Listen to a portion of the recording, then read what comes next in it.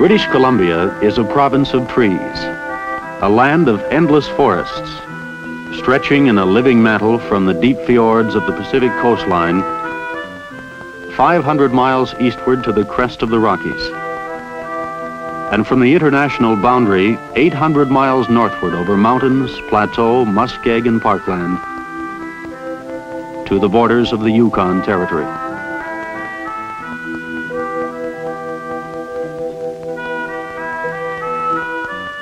British Columbia has never been an easy country for the traveler to negotiate.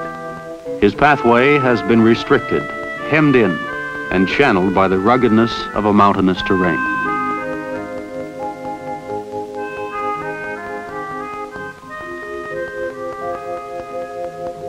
Along the coast, native cultures were based upon the sea. While the inhabitants turned the products of the dark forests to their use, they lived by and from the sea, and on its surface traveled freely. In the vast interior regions, the native peoples clung to the waterways, living by the lakes and along the river courses. They too traveled by canoe. When the waters proved too turbulent for their frail craft, they made their way on foot along the river's edge. The first white explorers to penetrate the mountain barriers from the east followed the waterways, establishing trading posts from the Peace River southward to the mouth of the Columbia. Other venturesome men had explored the Pacific seacoast. Traders, drawn by the lure of rare furs and safe anchorages, soon followed. It was not long before these men realized the value of the tall stands of Douglas fir crowding down to the shoreline. This was the start of the forest industry in that vast land that was to become British Columbia.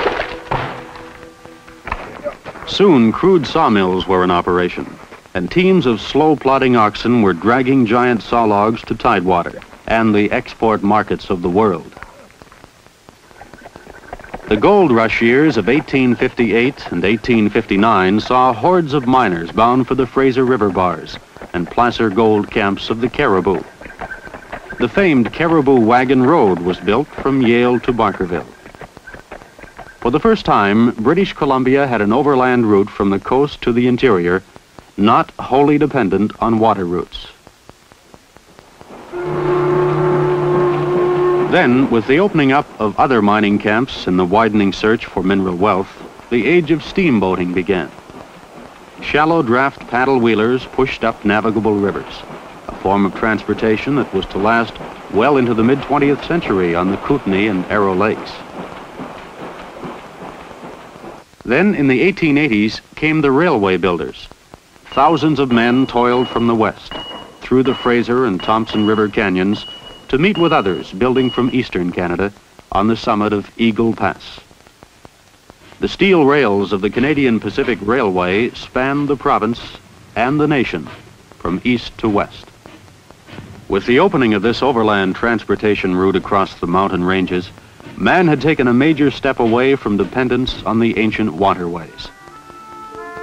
Meanwhile, the coastal loggers had been hard at work harvesting timber that lay close to tidewater mills. But this was not to last. As the forest industry approached the turn of the century, logging operations were gradually moving farther and farther back from the water's edge. There was still plenty of big timber, but now it was beyond the power of horses and oxen to move it down from the hills. Thus began the era of steam power, the era of donkey engines and logging railroads in the coastal forests.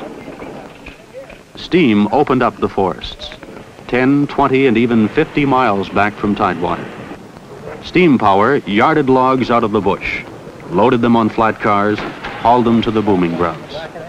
Steam tugs towed rafts of fir logs to the mills.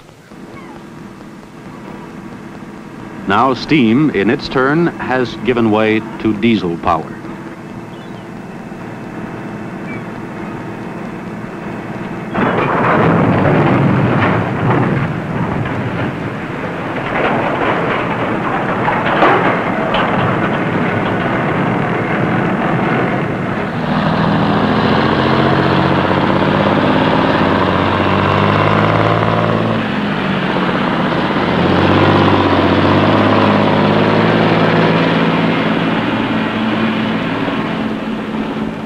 Today, diesel trucks can operate at higher speeds, handle steeper hills, and navigate much rougher terrain than the steam trains of bygone years. They have opened a new era in logging both on the coast and in the interior of the province.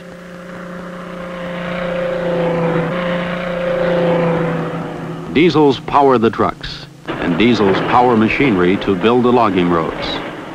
Bulldozers and logging trucks have proved to be the twin keys to economic development of vast areas of timberland.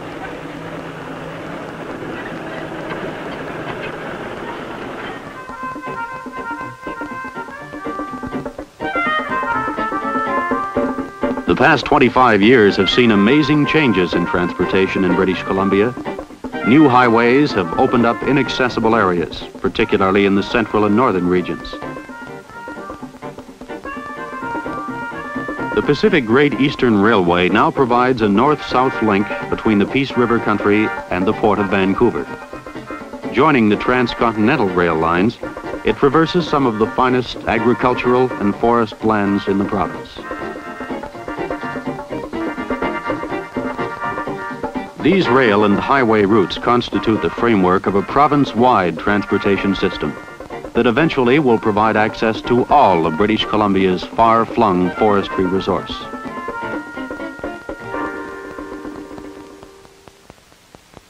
The Forest Service of the Department of Lands, Forests and Water Resources is responsible for the public management of the province's forest lands for the greatest benefit of the general public. Now, let us examine the resource itself.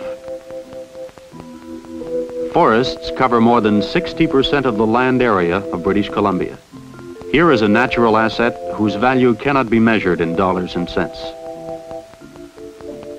The living forest is one of nature's greatest gifts. This endless mantle of trees serves us in many ways. It is a reservoir for vital water supplies, retaining moisture from winter snow and summer rainfall, slowly releasing it down to streams and rivers. Without this control, water would rush unchecked down to the river valleys and on to the ocean. Erosion would remove topsoil, destroy the forests themselves, silt up riverbeds and reservoirs, and do tremendous harm to the fisheries, agricultural, and hydroelectric energy resources of the province. In BC, more than 7 million acres of timberland has been reserved for watershed protection. The forest also provides grazing land for agriculture. Wildlife is dependent on the forest. Big game animals, fur bearers, birds, and all the creatures of the wild find food and cover in the forest or along the forest's edge.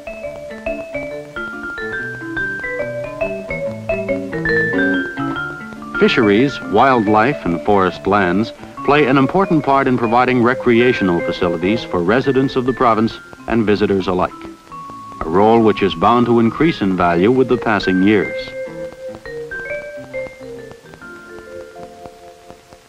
To maintain the forest to serve these varied uses, it must be properly managed for the greatest benefit of the forest itself. Today, the concept of forestry management is based on sustaining forests forever. Here is a resource which will regenerate itself. This forest cover is the result of uncounted cycles of growth following the retreat of the last ice age. For more than 10,000 years, trees have grown, died, and grown again.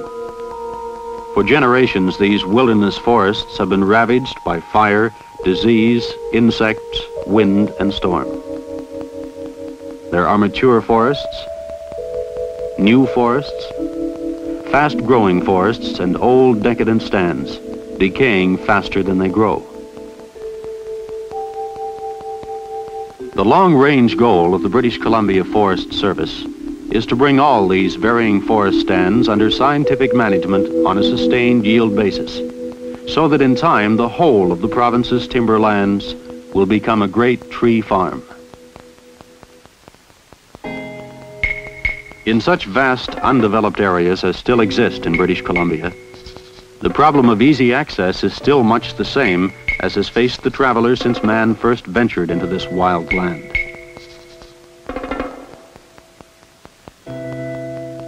Along the coastline and on the many lakes and navigable rivers, waterways still provide the easiest travel. Horses and pack trains are still used to penetrate beyond the range of boats and roads. And men must still travel afoot.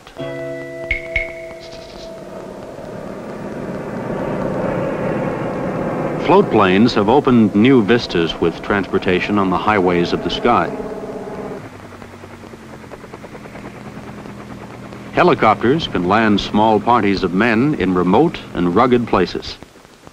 But where the Forest Service needs men and equipment on the ground, the only practical method is by road.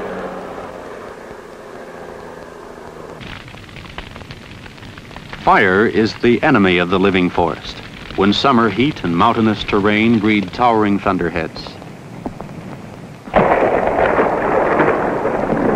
Lightning strikes in the most inaccessible places, and in many places in a short space of time. Air reconnaissance patrols, in conjunction with a well-planned system of fire lookouts, detect blazes before they have a chance to spread. Fixed-wing aircraft land men and light equipment on nearby lakes or rivers. Helicopters bring small suppression crews close to an outbreak. Aerial tankers drop chemical mud to reduce the intensity of a fire.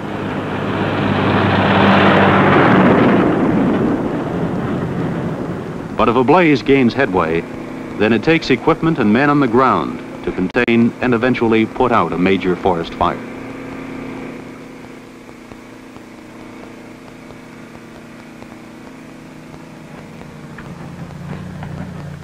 The integrated forest companies assume the responsibility for protection on their tree farm licenses, presently covering 7 million acres of productive forest land, mostly in the coastal area.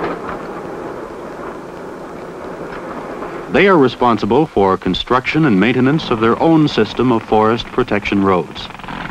They also build their haul roads to bring logs out of the woods.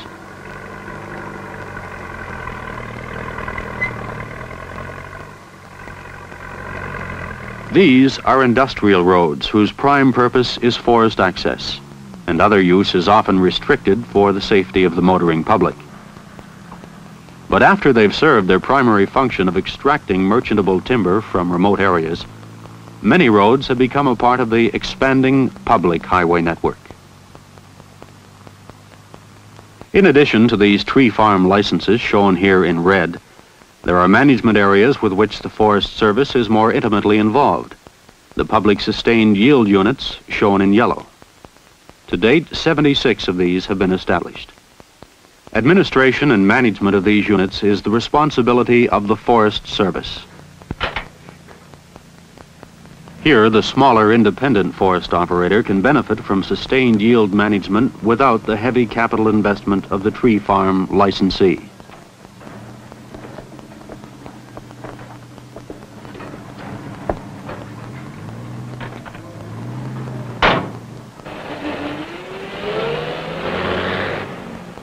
The Forest Service builds roads for timber extraction, protection, and reforestation within these units. The program of constructing forest roads for the harvest of merchantable timber is an important economic factor in the successful operation of the public sustained yield units. These are no ordinary backcountry roads. Most of them are built to carry loads in excess of those the major highways will support. Forest roads open up new areas for cutting, assist the independent logger in extracting timber, and stabilize the economy in many smaller communities whose economic welfare depends upon the payrolls of the forest industry.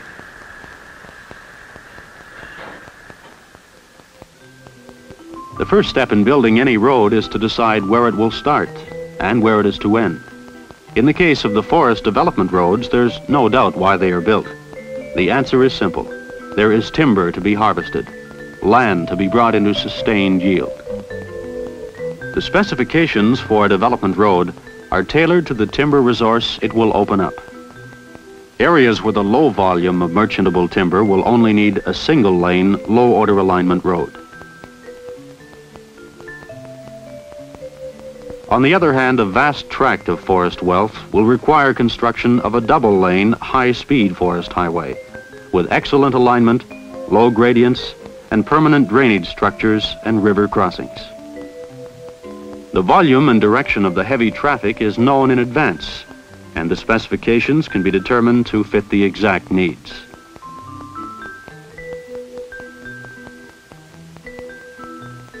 Here again, aircraft bridge time and distance.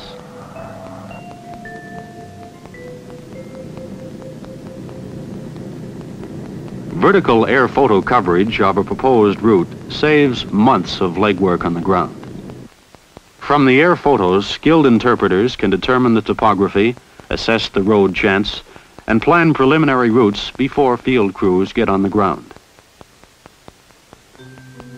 The survey of a forest road is basically the same as any other highway project in heavily timbered country. Road routes, established on air photos, are reconnoitered in the field and control points are established.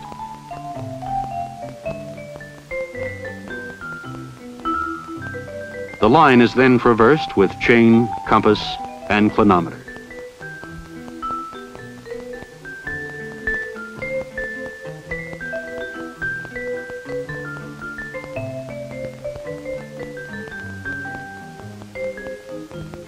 From a plot of the traverse and its profile, the final center line is determined. A team made up of 2 or 3 men establishes this final center line in the field.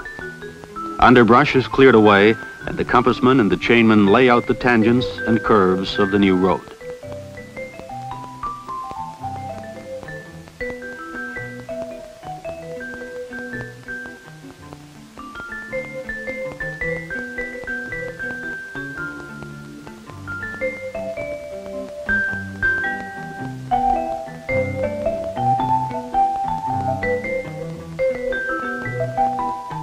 Levels are taken to establish elevations and enable the profiles of the road to be plotted.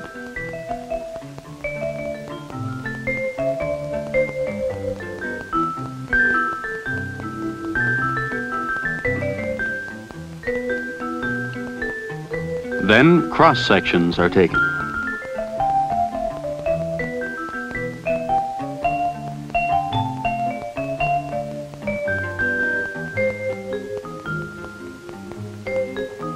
Forest stands along the center line are crews to estimate clearing costs. Notes are made on soils and water courses that have to be crossed. Site plans are drawn for the bridges required. All these data are booked and then plotted in the field.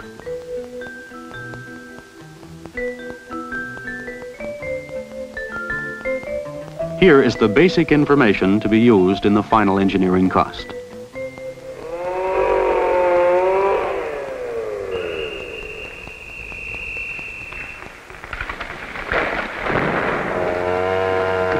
The first step in construction is to clear the right-of-way. Clearing is very expensive and can run as high as 40% of the total cost of the road.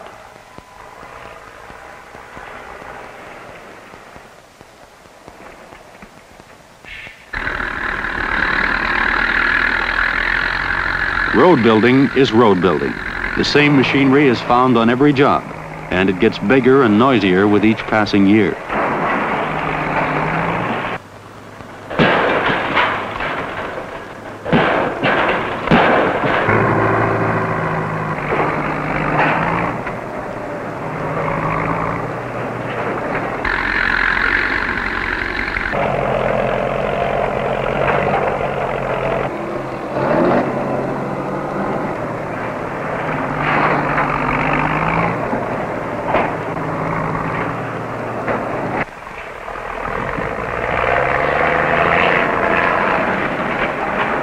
Solid rock is no stranger to these construction crews, cutting their way along the high valleys and across steep mountainsides.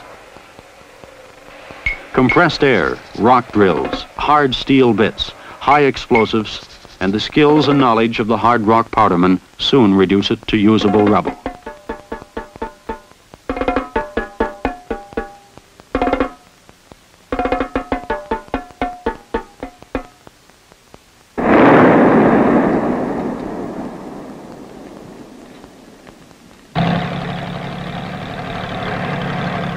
There are two important factors that must be considered in the design of these roads.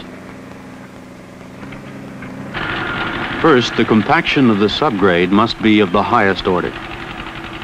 Materials found in the high valleys are not as suitable for construction as the gravel soils of the lower elevations. Axle loadings of logging trucks are higher than those allowed on public highways. And unlike the public highways, the direction of travel of all heavy loaded vehicles is known in advance. Thus, the uphill climbs can be engineered to lower gradients than the downhill stretches in the direction of loaded travel.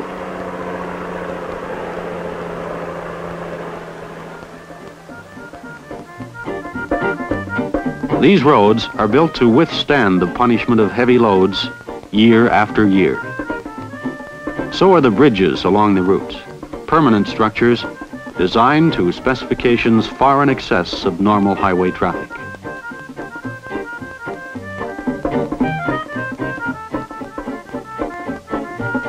The Forest Service has pioneered the use of laminated beam construction in its bridge design. A good example of this type of bridge construction is at the Slessy Creek crossing on the Chilliwack River Forest Road. The main span is supported by 4 glulam I-beam girders.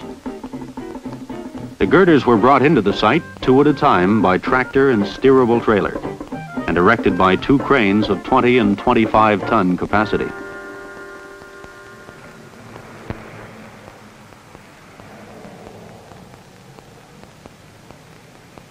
A typical forest road is to be found near Prince George, one of the important centers of the forest industry in the interior. Here is the Willow Public Sustained Yield Unit, an area of 180,000 acres containing approximately 350 million cubic feet of merchantable timber. In 1954 and 1955, reconnaissance and survey established the feasibility of road access. Construction started in 1955. The Forest Service built 20 miles of this road, and an additional 10 miles were built by contract, with the construction program completed by 1958.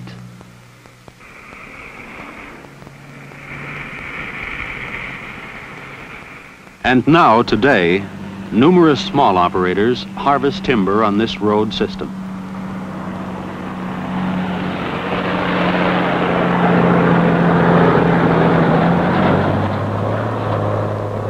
The Forest Service builds the main haul roads, and the operators construct secondary roads. Construction of the Willow River Forest Road required major river crossings and the building of 3 permanent glue laminated type bridges.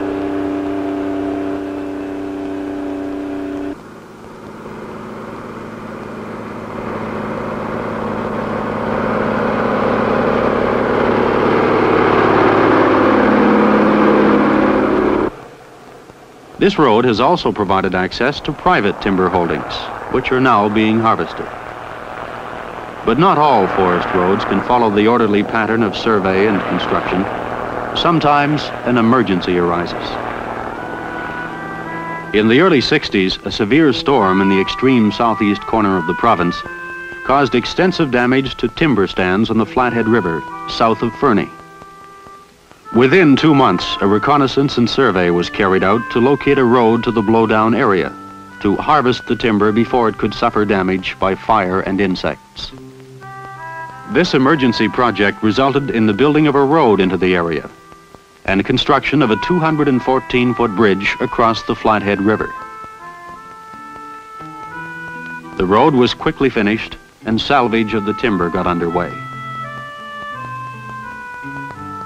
500 miles to the west is found the first forest road to be built on Vancouver Island, from Port Hardy to Cairns Lake and Nawitty Lake, and some 100 million cubic feet of merchantable timber in the Cape Scott PSYU. This road is now a major step in communication in northern Vancouver Island. Preliminary investigations were initiated late in the 50s, and surveys soon followed. Under Stage 1 in the building plan, 26 miles of road were constructed.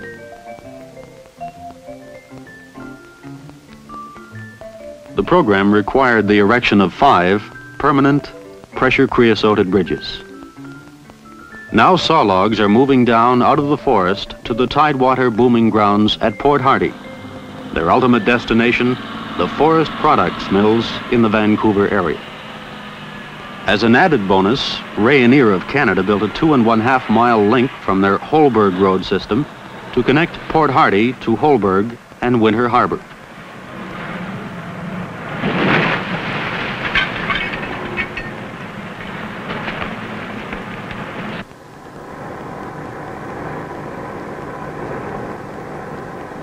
This is but one example of how a little-known road-building program is gradually opening up remote areas of the province. A program that will have a profound effect on the future of British Columbia. Since this program started, the Forest Service has built more than 1,000 miles of forest roads, run over 2,100 miles of location surveys, and carried out approximately 4,500 miles of preliminary reconnaissance. During the same period, emphasis on logging has shifted from the coastal areas to the forests of the interior. Pulp and forest product mills already built, under construction, or on the drawing boards, will create still greater demands on the resource. British Columbia's future is dependent upon its resources. Forest highways will continue to be a vital method of reaching and developing these untapped resources for the greatest benefit of the people.